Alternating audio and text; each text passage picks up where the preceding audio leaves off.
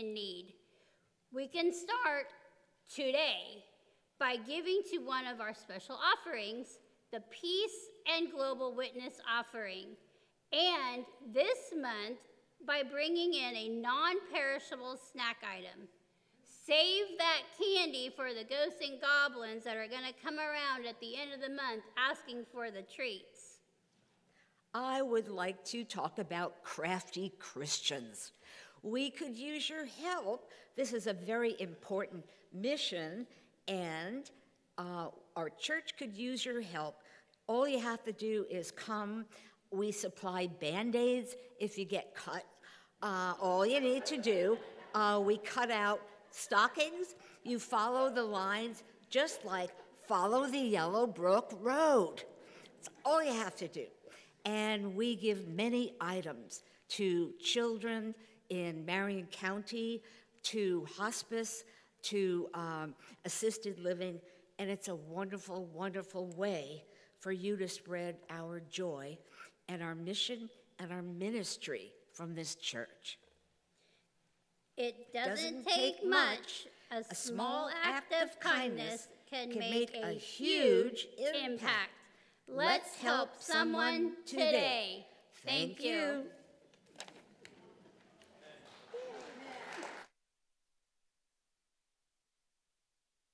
That's a really hard act to follow. Now, let's share the peace with each other.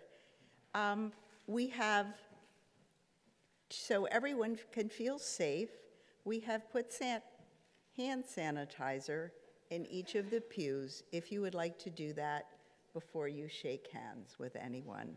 Or you could just fist bump or elbow bump. But let's share the peace of Christ with our fellow congregants.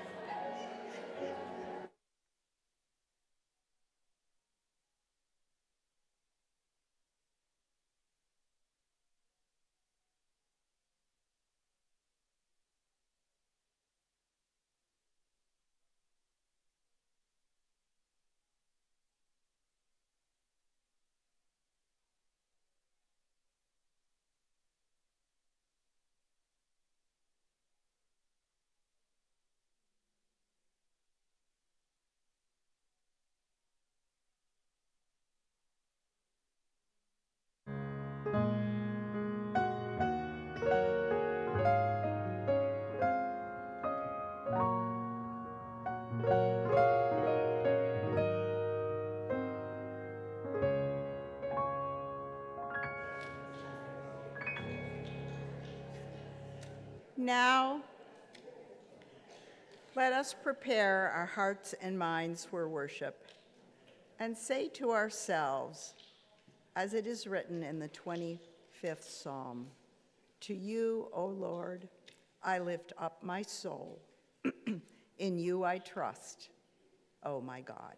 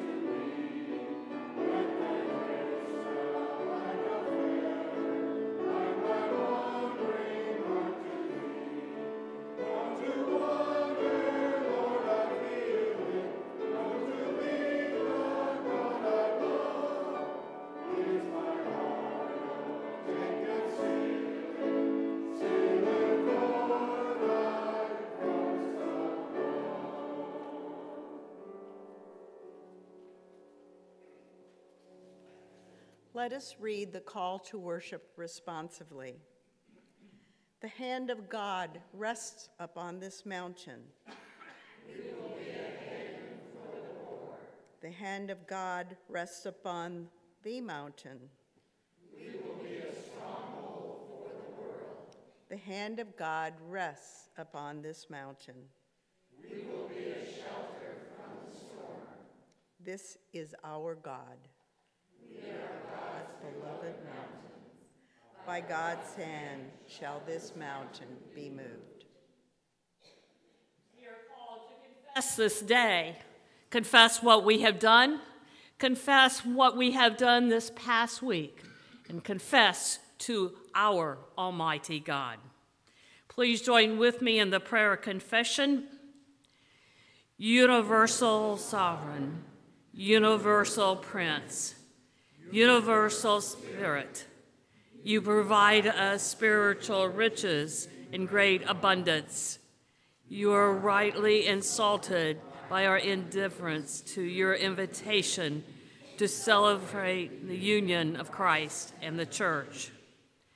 We are undesiring of your gracious invitation and often scandalized that you would accept others we consider even less deserving.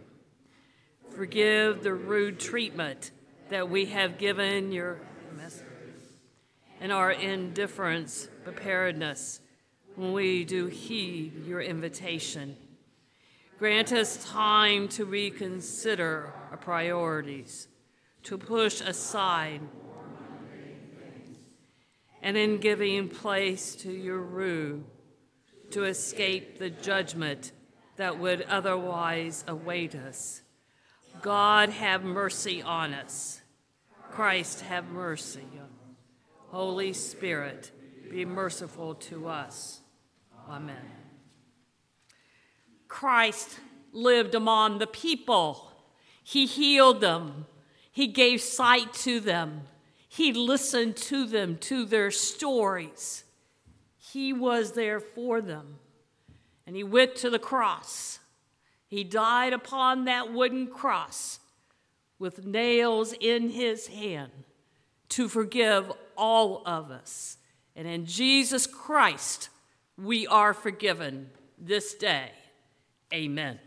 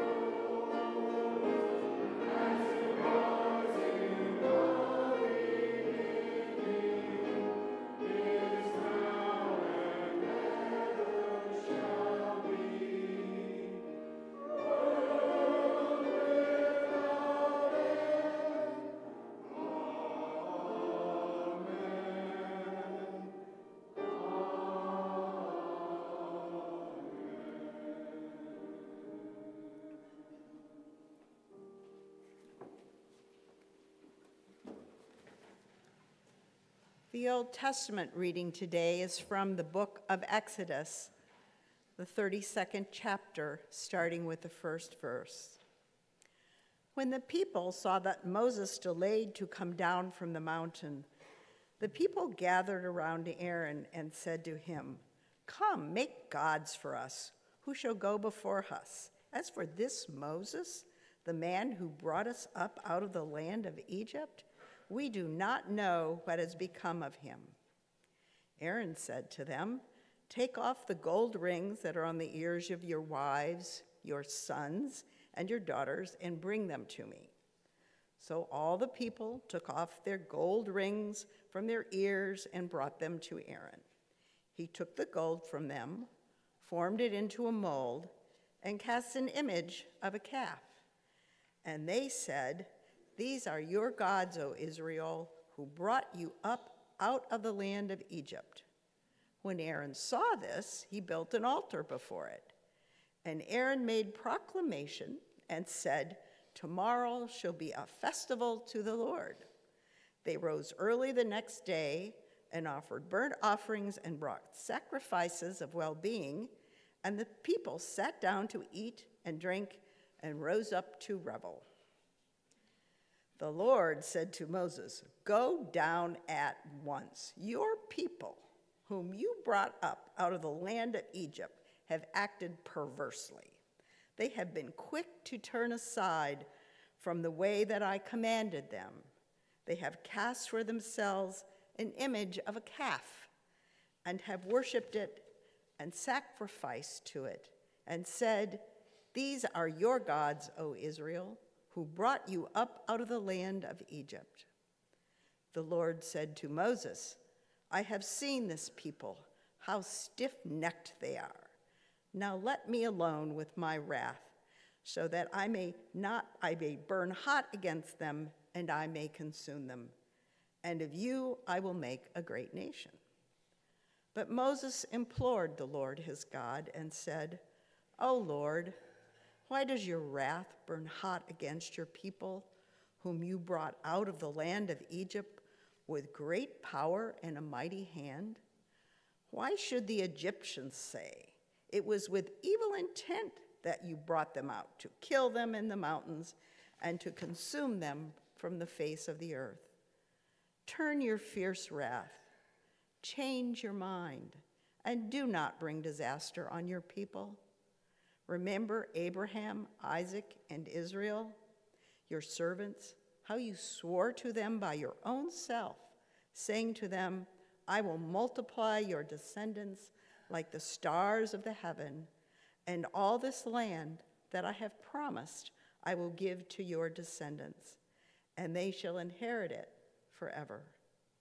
And the Lord changed his mind about the disaster that he had planned to bring on his people." Thus ends the first reading.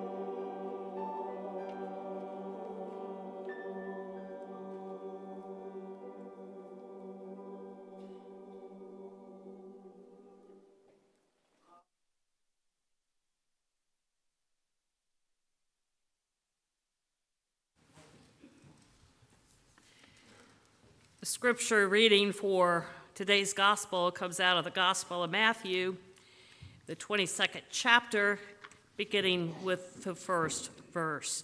May we listen to the word. Once more, Jesus spoke to them in parables, saying, "The kingdom of heaven may be compared to a king who gave a wedding banquet for his son. He sent his slaves to call those who had been invited to the wedding banquet, but they would not come. Again, he sent other slaves, saying, 'Tell those who have been invited, look, I have prepared my dinner. My oxen and my fat calves have been slaughtered, and everything is ready. Come to the wedding banquet.' But they made light of it and went away, one to his farm, another to his business. While the rest seized his slaves, maltreated them, and killed them, the king was enraged.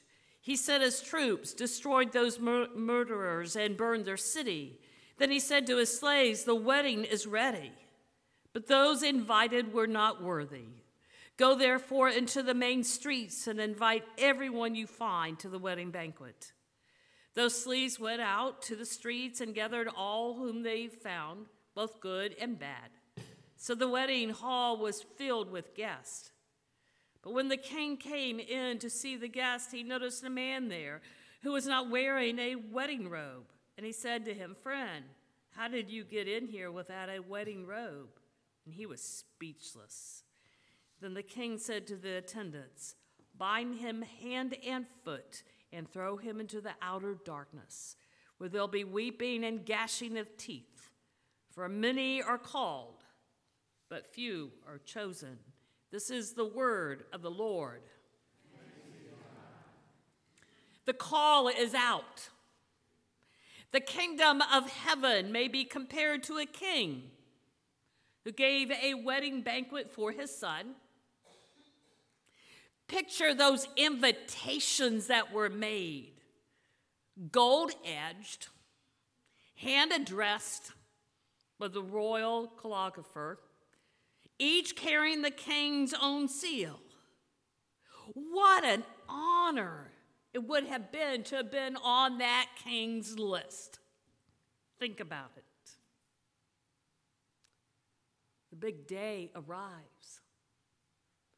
I remember a few years back, I won't say how many, that we had invitations for our wedding. We invited, we thought, about 100 people. Well, more than that showed up. They loved us within the church, within 2 churches, within actually 3 churches. And I addressed wedding invitations. I addressed them in the car because my future husband said, "You need to address the invitations, dear." And we were driving from Louisville, Kentucky to Cincinnati, Ohio, to see my future husband's parents in Cincinnati. And he says, "You need to address those envelopes so they're on time." "Yes, dear." I addressed all the envelopes. I mailed them. They were on time. They were not in gold glitter. I did them myself in black ink. But you think about it, the big day arrives for a wedding. What a glorious occasion. And the king expects his palace to be packed full of people to partake of this great feast that has been prepared. The lights in the kitchen of the palace have been on all night long, cooking all the special food. It is rich food. The smell of that veal cooking and the baking of bread. My house smelled of baking bread even this morning. My husband even said, "I think you baked bread last night. It still smells the house." but the weary night shift has gone home. And the excited day crew has arrived for the next shift. Thousands of bouquets of flowers have been delivered to the palace. The wine has been poured. The candles are lit. And the staff has cleaned the house, the mansion. It is spotless. And they're ready to serve, and they open the doors. The trumpets sound. And there's no one there. No one is waiting to get in. No one is waiting to have this great feast and to see a couple get married. And there's a gasp of air. No one is there. Something must be terribly wrong. For the invited guests have made light of their invitations. They've thrown them away. They put them in the trash. They put them on the desk where they have unopened stacks of mail. Have you ever had a stack of unopened mail? Especially the advertisements that always go to the trash at our house. No one is planning on attending this great feast. But the banquet is still ready. And God, the host, won't give up until the seats are filled. The new call is out, and everybody has come in. The slaves are sent out to round up anyone they can find, both good and bad. This somewhat has become come as you are banquet. There's no entrance requirement. Now you don't have to have an invitation. What a diverse list ends up in God's guest book. Business executives are now seated next to street people. Inmates serve the same feast as judges. They're all breaking bread with neighbors. Grease encrusted hands brushing against well-manicured fingertips at the cake table. As in the parable, same call is out among us. Everybody has been invited.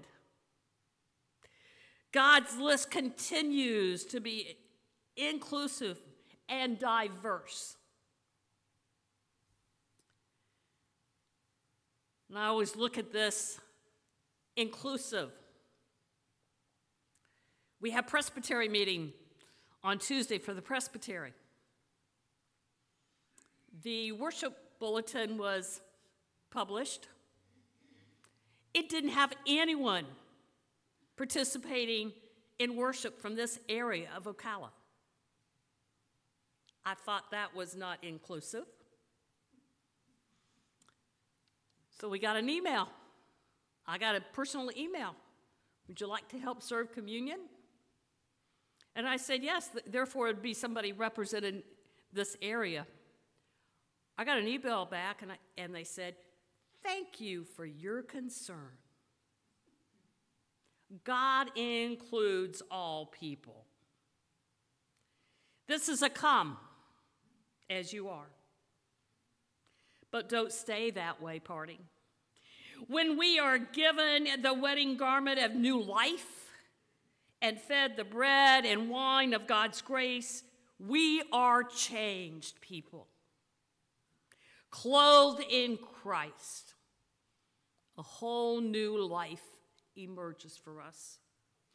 God's love transforms our lives, even as God sends us out to invite others to this great celebration. At God's banquet, there is a place marked for each one of us. It has our name tag on it. For the invitation is meant for everyone. The call is out, and God's table must be filled.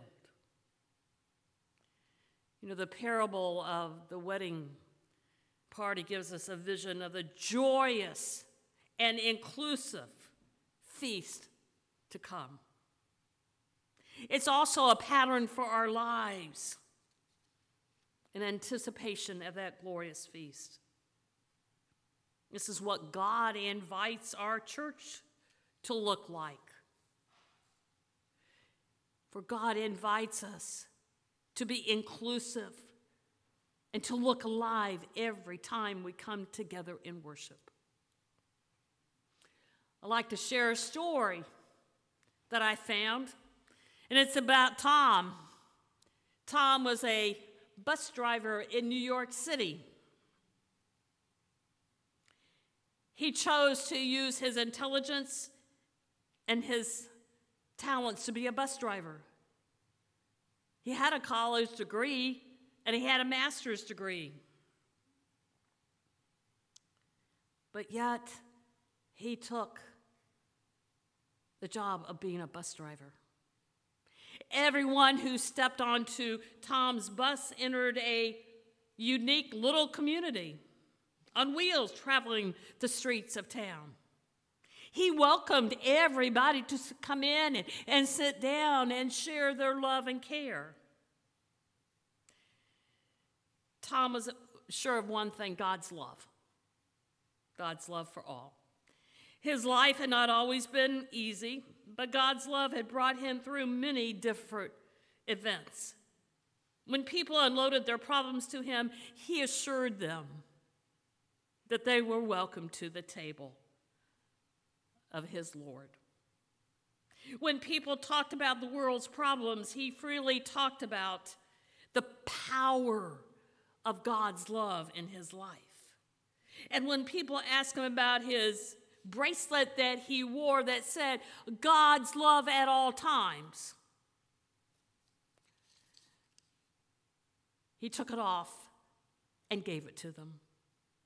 It was a reminder that God's actions always demonstrate God's love. Everyone was welcome in Tom's bus.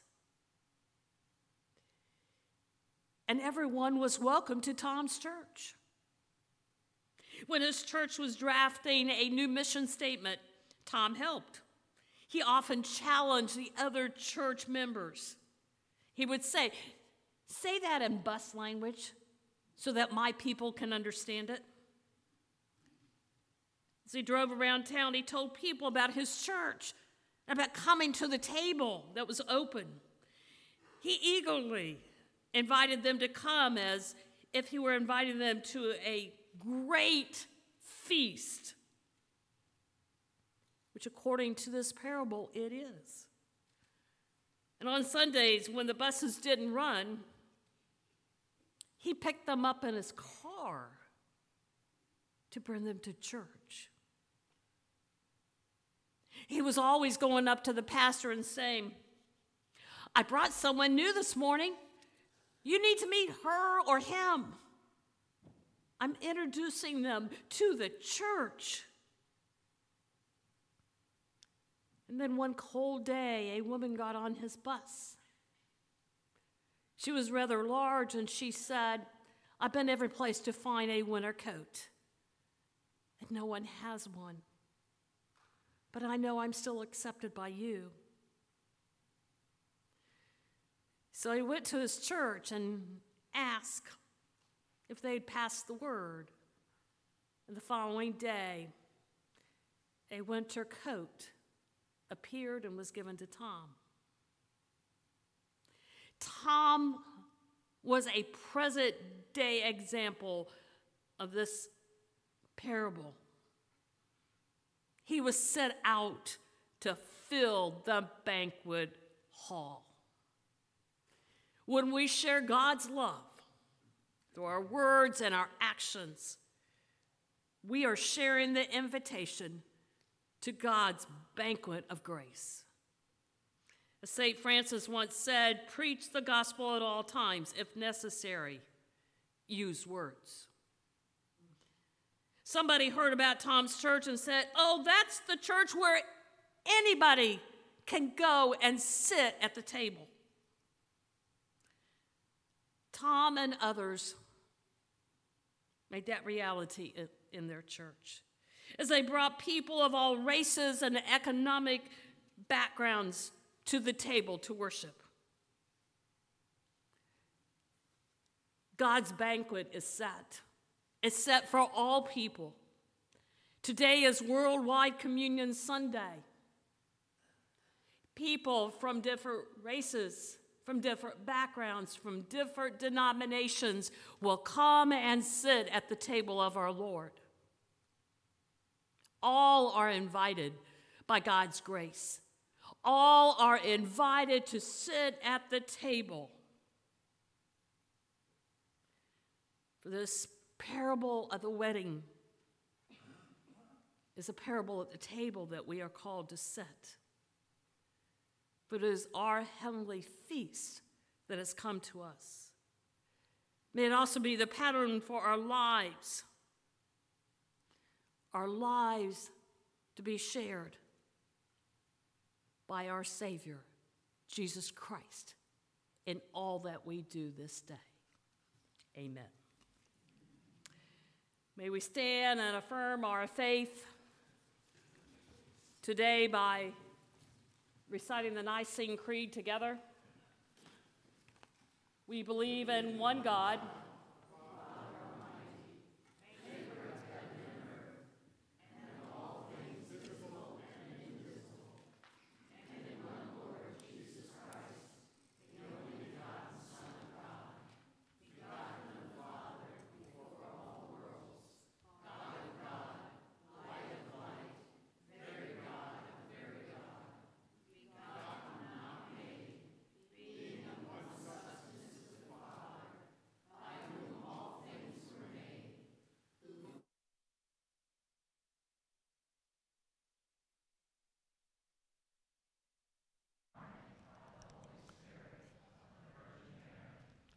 and was made man.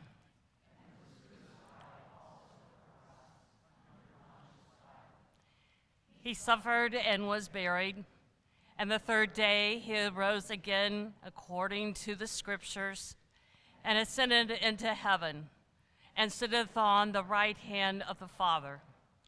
And he shall come again with glory to judge, whose kingdom shall have no end. And we believe in the Holy Spirit, the Lord and giver of life, who proceeded from the Father and the Son, who with the Father and the Son together is worshiped and glorified, who spoke by the prophets.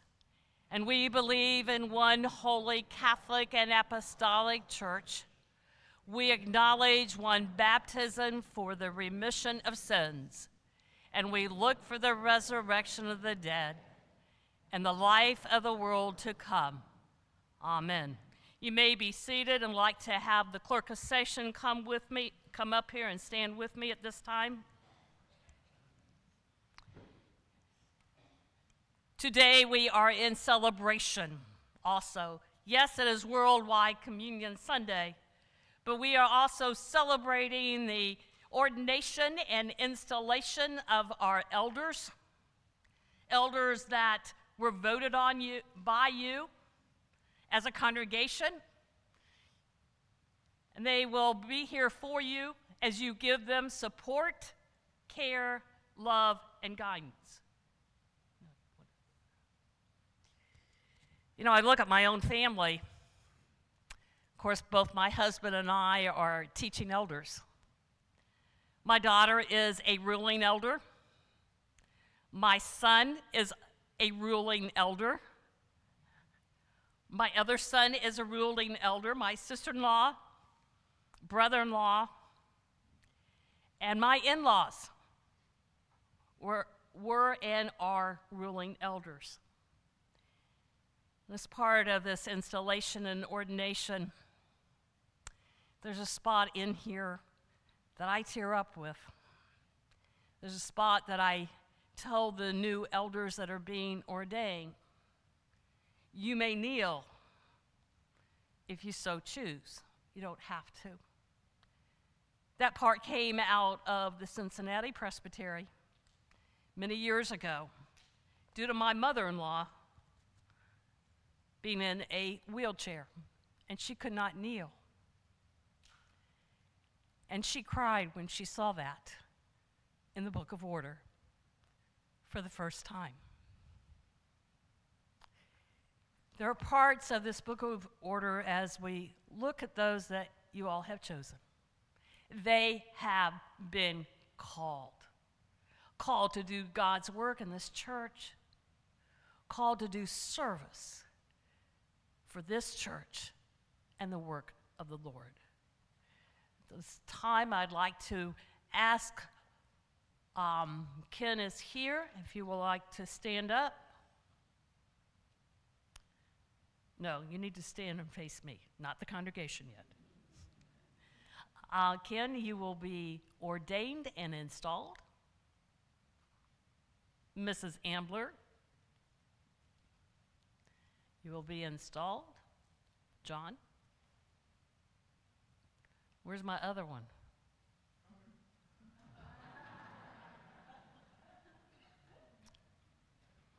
He's coming. No, you're not a Cummings. That's my last name.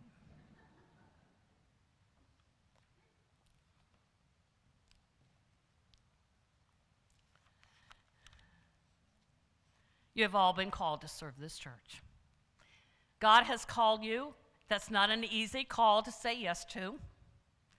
It's not an easy call sometimes to fulfill. But God will give you guidance. He will give you care, and He will give you love. I have some constitutional questions that I need to ask you out of the Book of Order. Do you trust in Jesus Christ, your Savior, acknowledge Him of all and head of the church, and through Him believe in one God, Father, Son, and Holy Spirit? Do you? Do you accept the scriptures of the Old and New Testament to be, by the Holy Spirit, the unique and authoritative witness to Jesus Christ in the Church Universal and God's Word to you? Do you? I do. Do you sincerely receive and adopt the essential tenets of the Reformed faith as expressed in the confession of our church as authoritative and reliable expositions of what Scripture leads us to believe and do? And will you be instructed and led by those confessions as you lead the people of God? Will you fulfill your ministry in obedience of Jesus Christ under the authority of Scripture and be continually guided by our confessions? Will you be governed by our church's polity, and will you abide by the discipline? Will you be a friend among others on session, working with them, subject to the ordering of God's Word and Spirit? Will you be in your own life seek to follow the Lord Jesus Christ, love your neighbors, and work for the reconciliation of the church? Do you promise to further the peace, unity, and purity of the church? Will you pray for and seek to serve the people with energy, intelligence, and love? Will you be a faithful, ruling, teaching elder, watching over the people of this church, providing and helping with their worship, nurture, and service? Will you share in government and discipline, serving on councils of the church, and in your ministry, will you try to show the love and justice of Jesus Christ?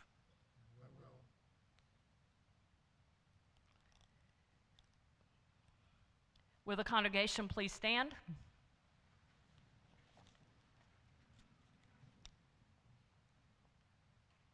Do we, the members of the church, accept Ken, Tara, John, and Warren as ruling elders chosen by God through the voice of this congregation to lead us in the way of Jesus Christ? Do we? Do we pray for them, to encourage them, to respect their decisions, and to follow as they guide us through Jesus Christ, who alone is the head of the church? Do we? Okay, Ken, if you are able, you may kneel for ordination. May have to help get them up.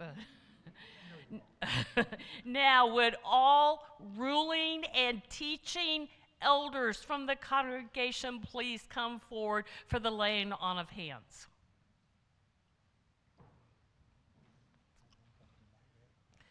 Well, someone has to touch Ken up here.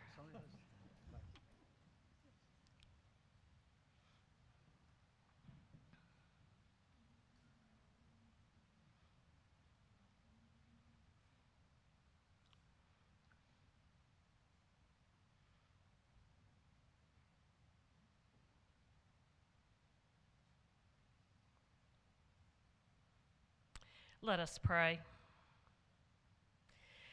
As we ordain Ken, O Lord, we ordain him to be a ruling elder, guided by you, guided by your presence in his life, listening to your word every day, and listening to do your work, not only in this church, but in the community. Lord God Almighty, as we install our elders today, let them be guided, cared for by this church as they reach out to you in love and care. Love and care for their lives, love and care for Scripture, love and care on decisions within session. You guide each one of us, Lord, and you reach out to all those that listen. We need not be fancy. We're just common people that have been invited to your banquet table. Amen and amen. Amen. Thank you. Ken, can you get up? Congratulations. Thank you.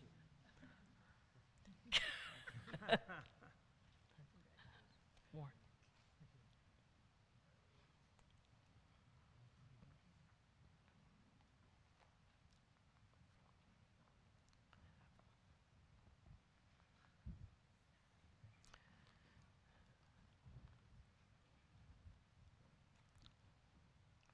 He's not looking at me.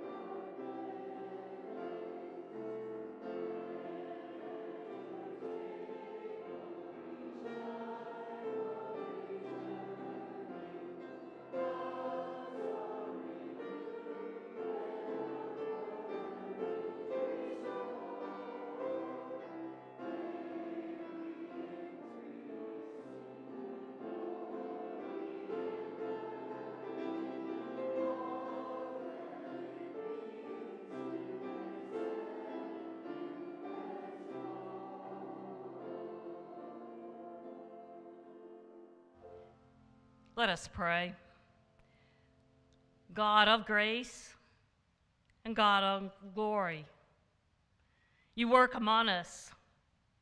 You work out in the community. For this today, O Lord, is a day of celebration, a day that we sit at the table of our Lord.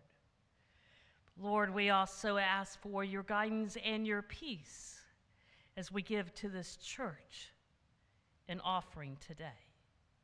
Amen. You may be seated.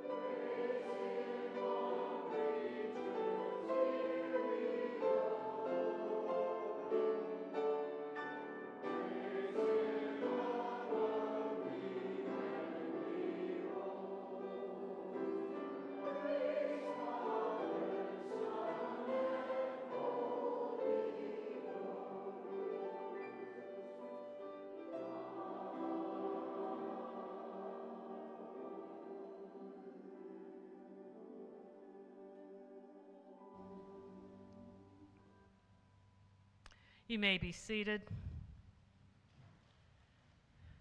We do have several prayer requests today. For Pamela Parker, she is the niece of Kathy Smith. She is in hospice. And John, if I mispronounce this, for Bob, sure. He comes to the breakfasts and luncheons, and he has visited the Countryside Church. He survived a jaw cancer. He is surviving 5 years with leukemia, and he has new cancer, and he is a friend of the Baines.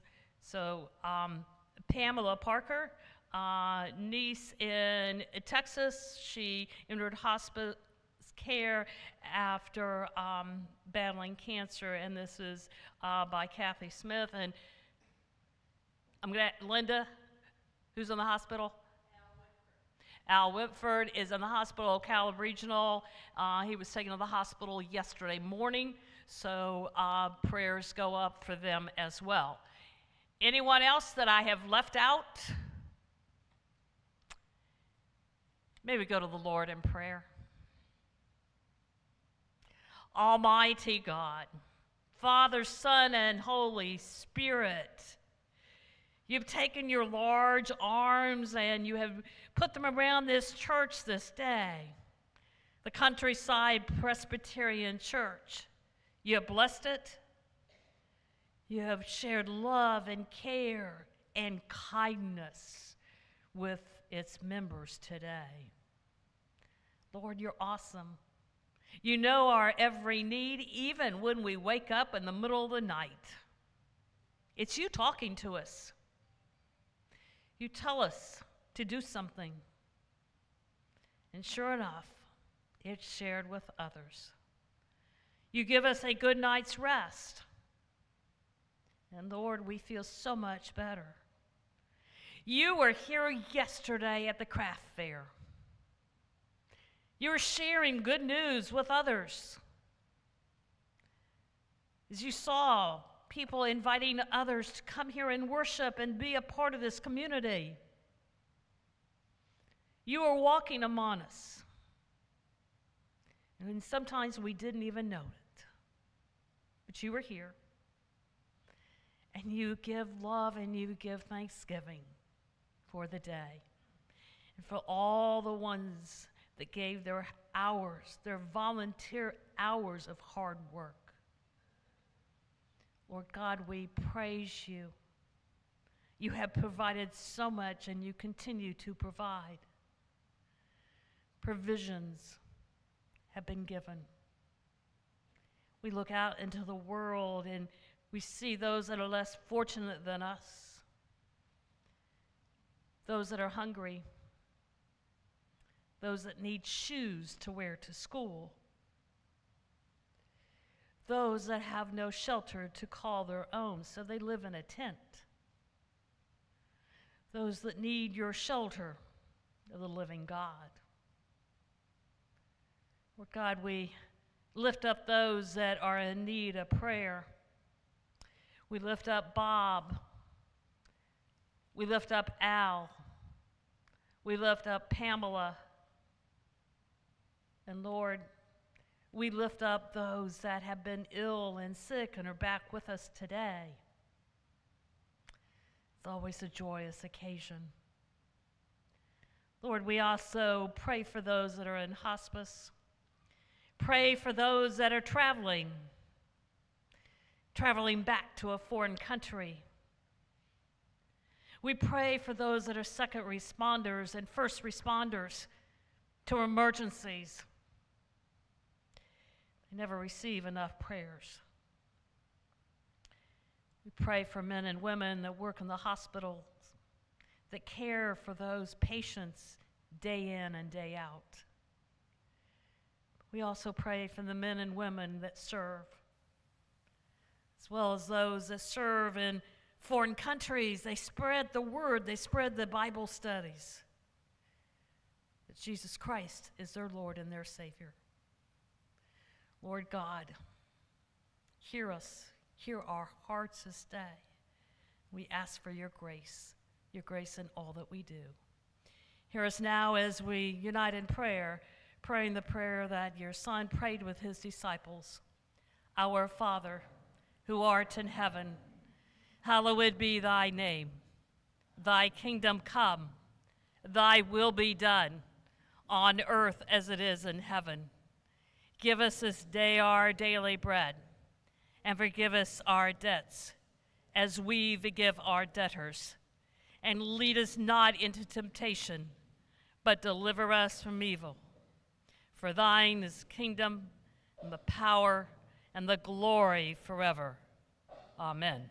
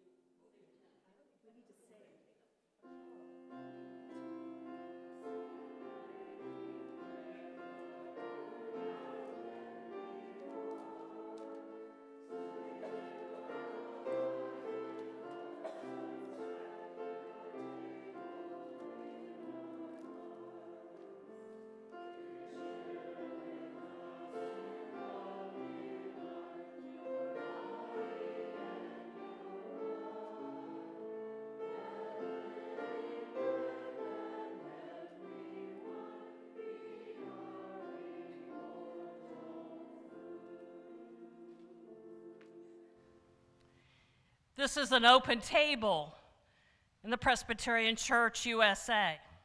It is open to all that believe in Jesus Christ as your Lord and as your Savior. Friends, this is a joyful feast of the people of God, for people will come from east and west and north and south and sit at this table. According to Luke, when our risen Lord was at table with his disciples, he took the bread and he blessed and he broke it, and he gave it to them. And their eyes were opened and they recognized him. This is the Lord's table. Our Savior invites those who trust him to share the feast which he has prepared. Let us pray. You are holy, O God of majesty, and blessed is Jesus Christ, your Son, our Lord. In Jesus, born of Mary, your word became flesh and dwelt among us, full of grace and truth. He lived as one of us, knowing joy and sorrow. He healed the sick. He fed the hungry. He opened blind eyes. He broke bread with outcasts and sinners, and proclaimed the good news of your kingdom to the poor and needy. You are a very gracious God. Pour out your Holy Spirit upon us, and upon these your gifts of bread and wine. Remember your church, O Lord, united in the truth of your word, and empower it in ministry to the world. Remember the world of nations. By your Spirit, renew the face of the earth. Let peace and justice prevail. Remember our family and our friends. Bless them and watch over them. Be gracious to them and give them peace. Remember the sick and the suffering, the aged and the dying. Encourage them and give them hope this day. Amen. In the night in which he was betrayed, Jesus took the bread that was in front of him. He broke it, and he gave it to them, saying, "This represents the body that will be broken for you, all of us. Do thus in remembrance of me." And in the same manner, he took the cup, the empty cup, and he blessed it, and he poured it.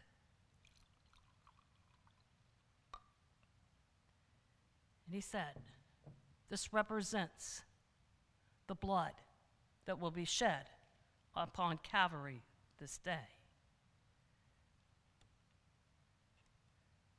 The bread, the cup, the gifts for the people of God. Elders may come forward.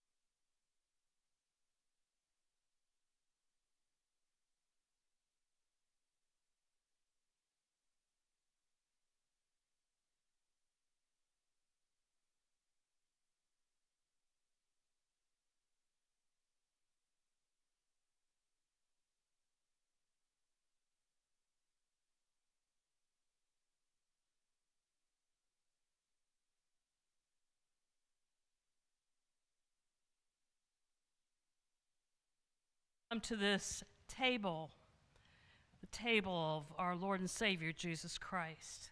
You have accepted us as living members of your Son, our Savior, Jesus Christ. And you have fed us with spiritual food in the sacrament of his body and blood. Send us now into the world in peace, and grant us strength and courage to love and serve you with gladness and singleness of heart. Through Christ our Lord. Amen. Amen. May we please stand.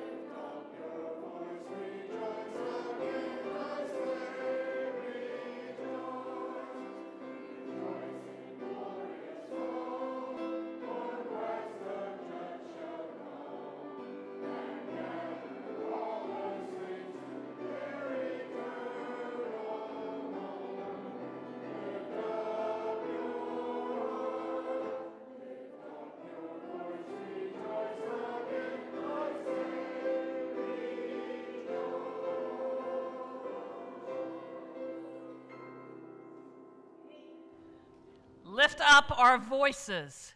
Rejoice. The Lord is King. And may God the Father, God the Son, and God the Holy Spirit go with you as you leave this sacred place this day. Amen.